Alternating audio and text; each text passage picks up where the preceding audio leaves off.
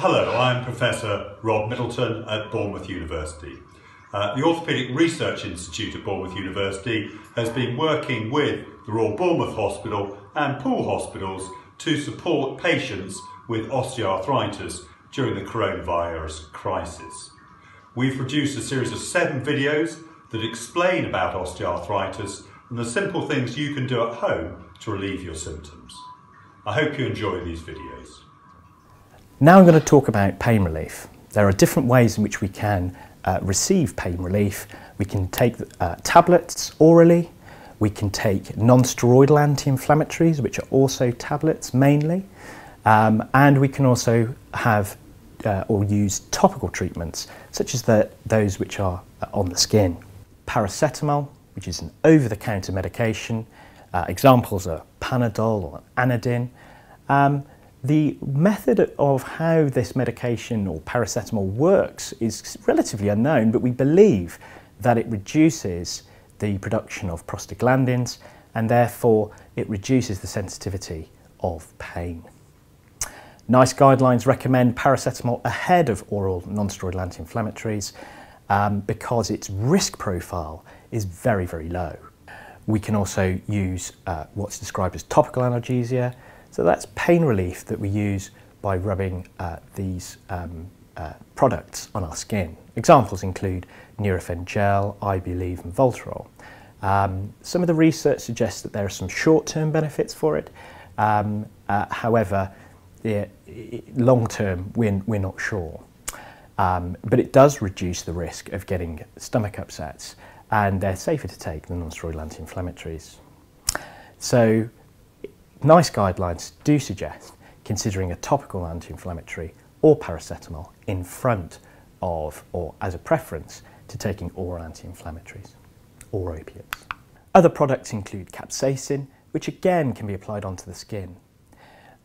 We believe this works by interfering with substance P, which is a chemical involved in transmitting pain impulses throughout the nervous system. Typically this takes 1 or 2 weeks for pain relief to occur, and NICE guidelines recommend considering capsaicin for the treatment of osteoarthritis. Moving on to non-steroidal anti-inflammatories, examples are aspirin, ibuprofen, which are over the counter, but you can get naproxen, which is a prescription-only medication.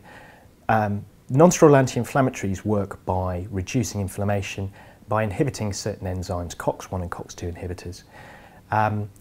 They are effective at reducing inflammation, but they might cause stomach upsets and in the long term problems with the heart. You can be prescribed a proton pump inhibitor such as omeprazole or lansoprazole, which then counteracts the effect that it can have on the stomach. When we consider pain relief, we do consider pain relief across what's described as an analgesic ladder. At the lowest part and the safest is paracetamol, but then if we need something slightly more, for moderate or severe pain, we do consider opiates.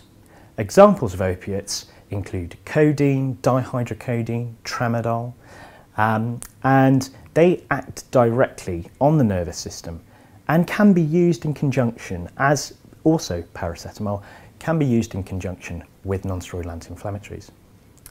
It's important that if you find a medication that it has an opiate base, such as cocodamol, that also has paracetamol in it. So I would not recommend taking paracetamol with cocodamol.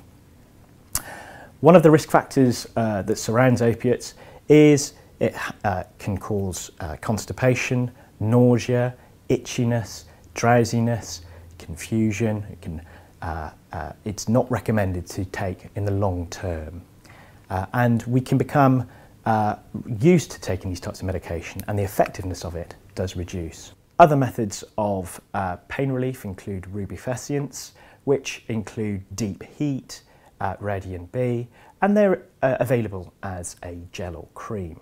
These products warm up the skin and can be available via prescription or over the counter. NICE guidelines do not recommend the use of this for treating osteoarthritis, but we find anecdotal evidence that it does help a select group of people, but we just don't know who those group of people are.